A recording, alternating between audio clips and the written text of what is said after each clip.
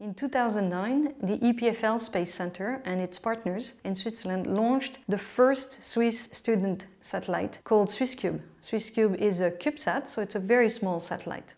We launched from India in an orbit at about 700 kilometer altitude.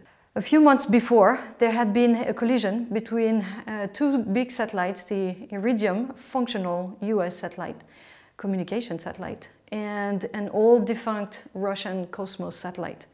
That collision created about 2,000 debris, and it turns out that the orbit at SwissCube was going against the field of debris that was created during that collision.